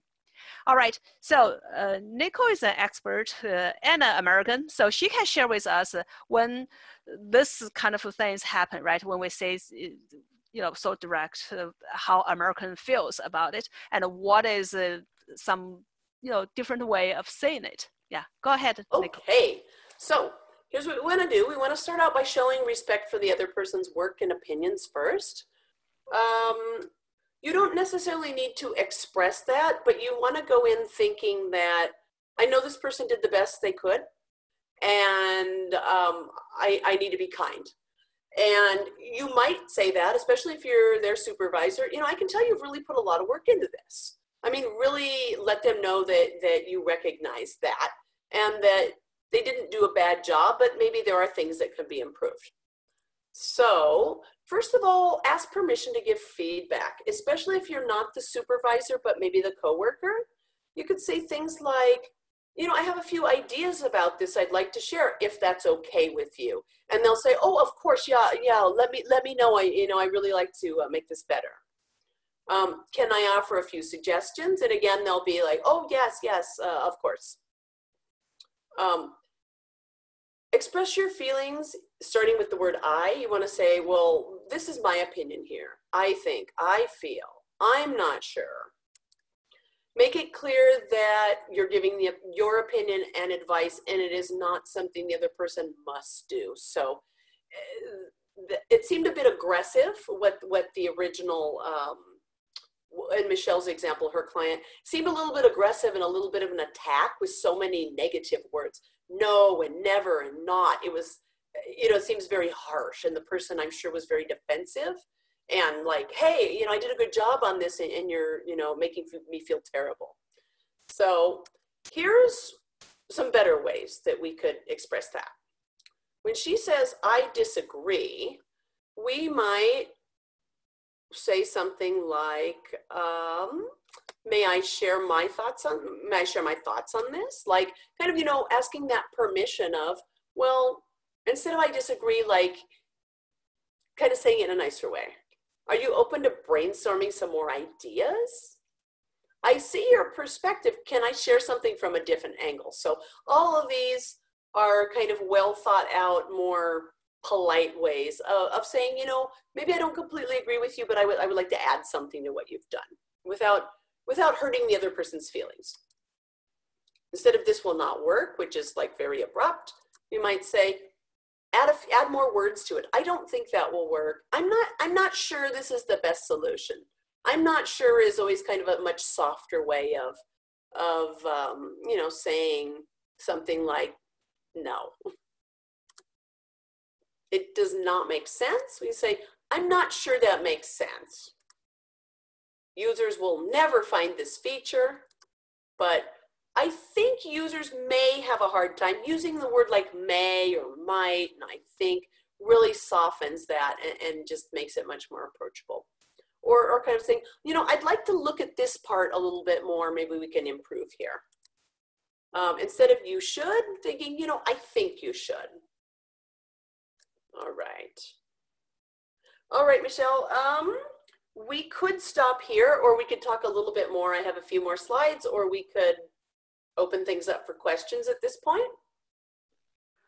I think we just go through the slides really fast to just okay. Give people a little bit of information. Maybe all right. not go to the details we're or nearly, examples. Yes, we're nearly finished, but I want to give you guys a few 5-10 minutes to ask some questions as well. So reading between the lines, that is an idiomatic phrase that means that the words don't always say exactly what they say. That you need to kind of analyze the situation more to really understand the meaning, because the words will not give you all the meaning. So here's a quick little graph that a doctor, I'm not sure what if it was linguistics possibly, from UCLA did a study about the elements of communication. And he found that only 7% of communication was based on the words that were spoken. And that's actually quite shocking. But when you think about it, it makes sense that the thing that really spoke the loudest was the person's body language. And with body language, we're also including the facial expression. So you can tell very clearly well, at least on an American's face, what they're feeling usually. And in addition, 38% of the communication came from the tone of voice, like the pitch that we're putting on things, the stress that we're putting on things. So those parts of pronunciation and body language and culture really do play a very important part in communication, more so than just the words, right? So body language, facial expression, and tone are far more important than the words said in determining meaning. Okay, so you need to pay more attention to the emotion that was behind the words than the words themselves. I'll give you an example. If you're presenting something to your boss, your colleagues, whatever, and they say, oh, great, perfect, nice. That doesn't mean you did a great job. That just means they're saying, okay, it's a very kind of a neutral response. Although, oh, perfect, great. You know, that sounds really positive. It's really quite neutral. It's just kind of, okay. But if they have a lot more words and they're speaking at kind of a higher pitch and you're hearing some emotions, that's really cool. I really love how you did that. When they're kind of adding more and going on, they really liked it. So look for that emotion. I mean, listen for that emotion. Are they going up? Wow, that is so cool. That is amazing. That is awesome. They're really stretching the words. The pitch is varying. That's your positive reaction there. Also look at the body language and facial expression. We all smile a lot. It doesn't mean we're happy. We're just trained to smile for the most part. Can you read faces? What I hear a lot of times when I ask my students to tell me about what English sounds like and how it compares to your native language, but also tell me what it looks like. When you look at the face of a native speaker, what does their face do? And is it different from what your face does when you speak your language? And they tell me like, oh, they move their eyebrows a lot, right? There's a lot more movement in the face. So you need to pay attention to that because we are communicating with those facial expressions. And we're communicating more with those expressions than we are with words. So watch the eyebrows. Watch the tension in the face, especially around the mouth.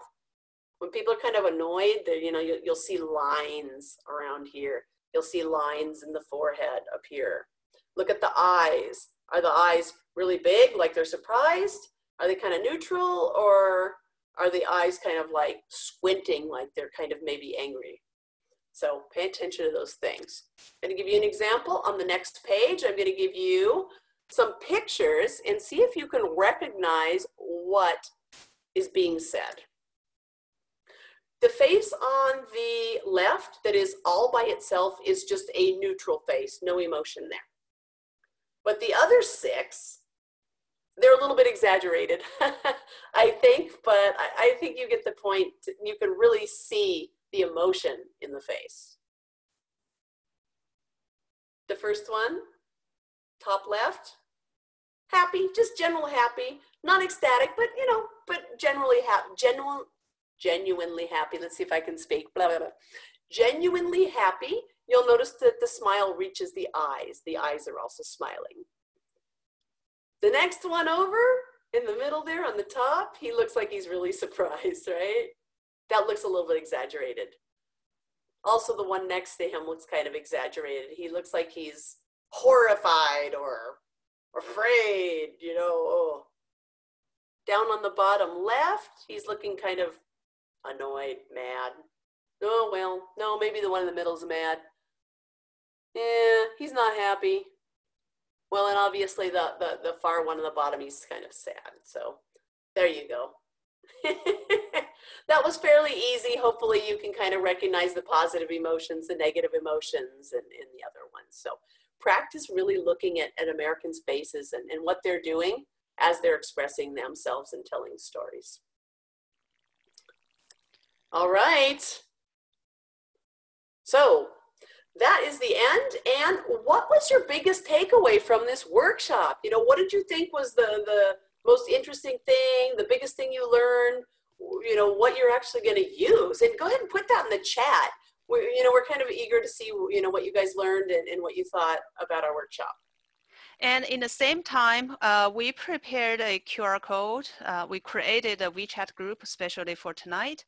If you want to learn more about, how do you express yourself effectively, communicate yourself effectively in English, not just in meetings, we have many different topics and we are collecting topics from you, and that's a good place to go.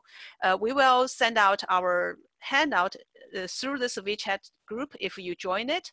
If you don't have WeChat, that's fine. You can email us. We will give you our email address in the last page. You can email us and we will send you by email.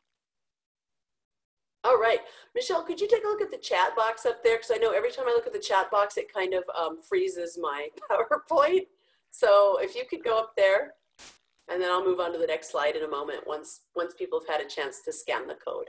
Yeah, so I have seen some feedbacks here. They like the topics that we talked about, and they thank us for putting the time, working on this. Yes, Nicole and I spent days working on this, and we really want to provide something useful to you. So there are a lot of things, people like how to not be offensive. They like the personal brand, the introduction, and the read between lines. Nice. Yeah, so a lot of things. And what I'd like to send out kind of as a follow-up as well would be maybe a little survey about what topics people would like to see in the future, things that they're having challenges with and would like us to do future workshops on. And I think we should put a little survey together and maybe, have people kind of. Yeah, we would like to collect some more ideas so we know what you need help on or what you are interested in. And Nicole and I can put together our knowledges, our experience, and do more this kind of a workshop to help you. Yeah. Yeah. Oops. Whoa. I don't know where those weird lines are appearing. That is so, I didn't even touch the computer. Do you want to show and our email address? Yes. Quick recap. These are just the 4 things that we covered today. Basically, engaging in small talk, interacting with people socially before the meeting. We talked about how to introduce yourself in an effective way. Michelle gave us a really great template for creating our own personal brand. You also learned how to politely speak up during your meetings and how to express differing opinions in a neutral, non-threatening way. And finally, here is both of our contact information. Mine is on the left, Michelle's is on the right. Again, I am an English language and communication coach. You can email me there. I'm on WeChat as well. You can connect with me directly and chat with me there. I'm on LinkedIn, Facebook, Twitter, all those things. And I have a YouTube channel that I have more than 120 videos on oral English topics, a lot of pronunciation things. So please go and visit my YouTube channel. There are many free lessons there. Yeah, Nicole's YouTube channel is great. I watched almost everything. Still, there's still 120 some videos. That's a lot. I watched a lot. Yeah, still a lot of. Still, there are things I know how to do it, but it needs practice. So I encourage everybody to go there to watch it. one thing I want to mention, the WeChat group we created, Nicole and I are in the group, so you would be able to find us there and post your questions there. On my side, you see my email, my WeChat, my LinkedIn. I always welcome people connect me on LinkedIn. I mentioned the 2 podcasts that I have. A lot of people told me that the Chinese one, Team Michelle 讲述美国故事 is really inspiring because I interview people from all kinds of profession, and many of them are really outstanding.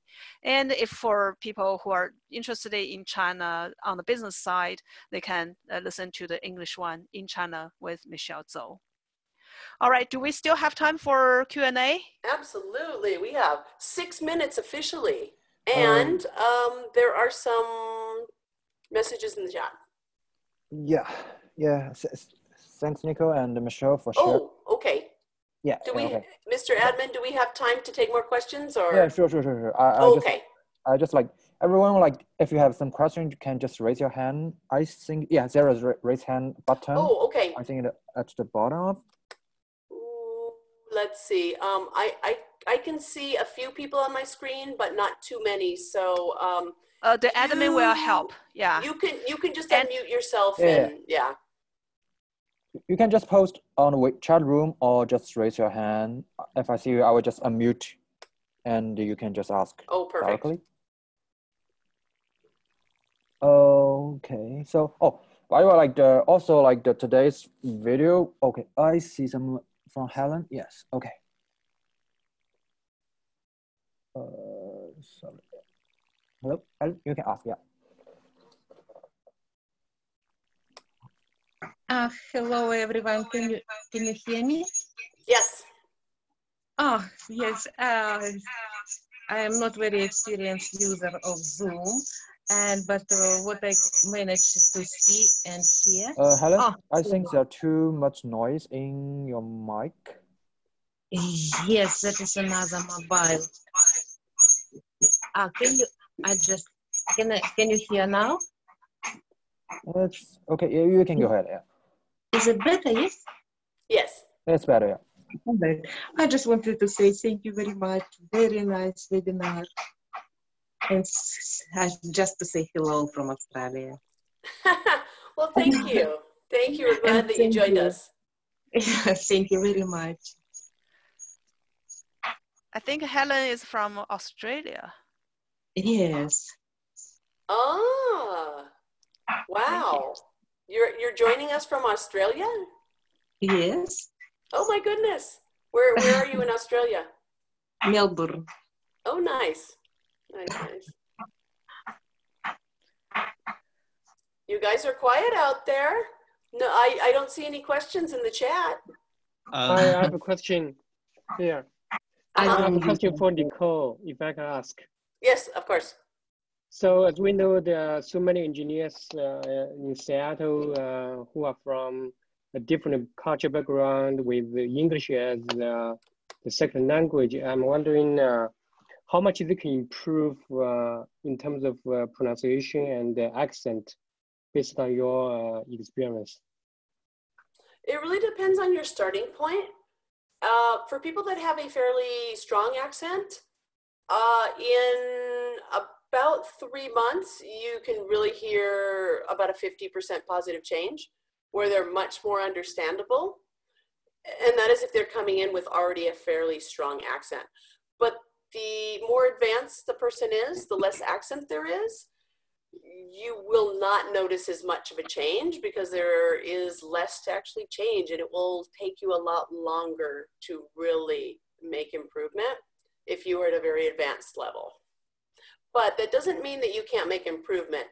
If you know exactly the areas to improve and you can focus specifically on those, you can definitely meet your goals. Yeah, I can use myself as an example. So if you hear me maybe 15 years ago, I have a very strong accent and it's harder to understand me. Today, my American friends told me they can understand me easily. And I'm, you know, I'm very brave. I'm doing English podcast, and I'm a speaker, right? Public speaker in English and Chinese everywhere. So you see my pronunciation, still I have some accent, but much easier to be understood. But that was many years ago. I took lessons with a different linguistic or coach to help me. I was living in Boston at that time. Then I found Nicole, you know, when I am an advanced speaker in Nicole's words, I found Nicole to help me on some specific things. There are some things that I just, you know, people continue, they're confused when I say it. And the way, the intonation, the tones, and my kids, they are teenagers. They say, Mom, your English is so choppy. So that's what I want to get helped on. The other thing I wanted to mention too is people a lot of times are, they're perfectionists. They want to be absolutely perfect. They want to sound like a native. And well, I guess the question is why? As long as your English is very understandable, easily understandable by all, that is the main goal. You want good communication with everybody. I don't know that it's really worth your time to try to perfect things unless you are maybe an actor or, you know, playing a part in a movie and you want to sound the part of American. But truthfully, an accent is, you know, nothing to be ashamed of at all. It's, you know, it's part of who you are. It's part of your culture. It's part of your background. And most of us that have learned a second language all have an accent in that language, you know, second, third, fourth, whatever language. It's not easy to really change that completely. And so it's really not the best goal to say, I want to sound perfect. I want to sound exactly like an American. You might want to fine tune like things that are truly errors. Like if you know, you're missing plural S endings, or, you know, you're not putting your past tense markers on, that's distracting to the native speaker and makes your English not look so, you know, so sophisticated. Those are things that you want to work on to make sure that you sound intelligent and sophisticated. But, you know, having a slight accent, you know, it can be charming. It's, you know, it's definitely, you know, something that makes you interesting. Nicole, there's a question. Do you provide coaching sessions? The short answer is yes, because I'm taking Nicole's one-on-one coaching. Yeah, but yeah. Nicole has also group coaching. Yeah, go ahead, Nicole. Hi. Yes. I do private coaching, group classes, online courses, different things as well. So you can connect with me afterwards, and we can you know, talk more privately about that as well. Yeah, here's another question. Like Joanne comes first. Yeah, Joanne, you can go ahead. Yeah, so I have a quick question for Michelle and Nicole. Thank you for your presentation tonight. So my question is regarding like a call, like related to the technical call, like a conference call. So so if for example, if it's really important for the company and work is a relation to another company. For example, we're working for a business, like for a product, for example. So in the meeting, so other side, for example, if the group member for our company, the English is not good enough to catch all the points from other side, and if you're trying to answer the questions, but sometimes you cannot catch. For example, if it's a virtual meeting, right? So sometimes there's background noise. Also, sometimes maybe the internet connection is not good enough to, and the noise in the background, and also the second, I mean not native speaker, and all these factors going to the same time and affected your performance. But at the same times, you have the pressure from your own company, because if you say something wrong, maybe for example, you want to do some product, and maybe if maybe have some like maybe some side effect, maybe for example the biting something or that kind of thing. So if you cannot catch, and the first point you cannot catch, and then the second point you miss again, and then a lot of things together, how do you handle that thing? And you just interrupt them, and then one by one each point say, oh, I didn't get that point, can you explain? Can you see that again? And that thing happens. How do you handle that thing? Mm-hmm. Let me start first, because I coach people on their career and on leadership, on a lot of things related to their work. It's very often that when we hear people say, especially when they say a lot of things, we miss some stuff, right? Or when they ask questions, they said a lot, then, what was their question? The stuff may, just mix up. So one of the easy way to do is you ask a clarified question first. You can tell them, well, this is my understanding. Let me validate, let me verify if I understand you correctly. This is what I heard, and I'm not very clear on this part. Can you just clarify what that is, or what you want to ask? Or you can say, okay, this is my understanding of your question. So you say what you understand based on whatever the pieces you get. And is that correct? Or you can say, correct me if I missed something, right? This is what I heard. So use this way, you show that you are respecting others, you are listening. Second is you show them, well, what are the things you get, right? You understand. And what are the things that you don't, or maybe you kind of miss out. Right. You probably don't know what you miss out, but when you kind of summarize the things you heard, your understanding, the other person can point out, oh, there's one more important thing I just mentioned. They will explain it again. So that's just one of the way you can use. Yeah. So sometimes, so all other people, for example, your group members, they have they speak better English, like they are native, or maybe even the second language, they speak much better than you. You are the weakest one in the group.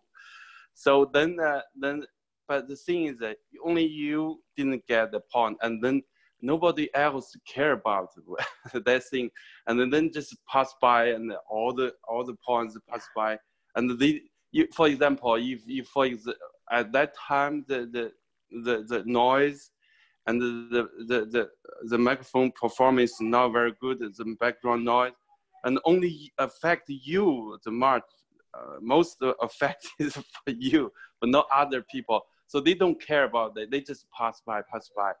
And then maybe at that time you have to think, oh, do I need to to interrupt? Or since other people don't care about that thing, so they all get their point already. So if you just you say, oh, I didn't get that thing, so for that situation, you probably if that happens a lot in the meeting, you probably shouldn't interrupt every time, because then you are slowing down everybody. One of the things you can do is you try your best to follow along, and you jot down the things that you are not clear. Then you follow up privately with the people who are talking about that. From email, maybe, or from other. Right. But on the other side, because I've been in the US for over 20 years, I tried very hard to learn English and practice my English. So everybody, if you want to perform well in this country, your English is a very basic skill for you to improve, so that you would be able to show up with more competency. Yeah, that's right. Everything is together. So English is the first thing you need to. People have to make up that thing. Yeah, right. I highly suggest you learn English, practice your English, speak more, and find a coach, find the people, attend some classes. I did that, right? I did that I think of 15, 16 years ago. I did that. Then I'm doing it again today, right? These days. So yeah, just yeah. some quick So the things. funny thing is that when that thing happens, some people sorry. Yeah, it's time. Yeah, due to yeah, the time. sorry. Sorry Yeah, to thank you interrupt. so Like, much. Yeah. yes, sorry to interrupt. Like the, due to the time, it's late now, so we can allow the last question. So like I saw a last question from Xiao. Could you provide us? There's two in here that I was taking a look at. Michelle, do you see the one from Xiao? I'm not yes. quite sure that I understand the question. You may be able to address that. I can address the one from Helen up here. Is it possible to get rid of your accent if you are after 60? Well, if you start learning English after 60, it would be very highly unlikely. Generally, it's thought if you begin studying a new language after adolescence, after about 12 years old, it's generally thought that you will speak with an accent. It's not impossible to get rid of it, but it's unlikely to get rid of it if you begin learning that language after the age of 12. So obviously, kind of the later you begin learning, the more likely that you are going to retain more characteristics of your first language. And your brain is not in tuned to hearing new sounds and new patterns, and we transfer the patterns from our original language over. And there's a lot of like neuroscience involved in where language is stored in the brain, in the first language is here and the second language is here. But there are definitely techniques for improving a lot. One is using music and song. Definitely you want to sing and use melody type things to activate more parts of your brain, not just the area that stores your first language, which is probably very firmly set at this point. And so you want to be activating other parts. And again, going back to music and song, that seems to really be helpful in improving accents in everybody. And especially as we're getting older, we're not hearing those sounds in our new languages that we're learning. Okay, Michelle, did you have something to touch on this one? Could you provide a few tips for taking meeting notes and sending meeting summary? I'm very concerned about the time. I want to ask our meeting host, because we can do this in our future sessions. I do have a lot of tips for these kind of things. Yeah, people can like, since like the on screen, you can see the email of the Nicole and Michelle. You can just contact them in private and at the same time, I think like tonight's video will be recorded on our SEC YouTube channel. So I also will share the screen on our YouTube channel. So you can see like our YouTube channel is Seattle Entrepreneurship Club. So you will not miss the latest video from us. And also like we have the WeChat official account.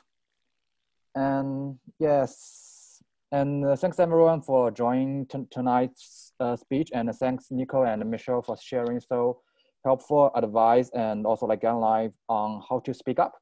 And I did find like, yes, Americans smile a lot. Yeah, smile. Everyone, yeah. Yes. Yeah, okay. Thank you. Right. Thank you. Thank you for helping out. And thanks for everybody for joining us. Please connect and send us an email if you are not on WeChat, or you can connect with us through LinkedIn, Facebook, that sort of thing as well. Thanks everyone. Have a good night. All right. See you next time. Good night. Bye. Bye. Bye. Thank you. Bye-bye.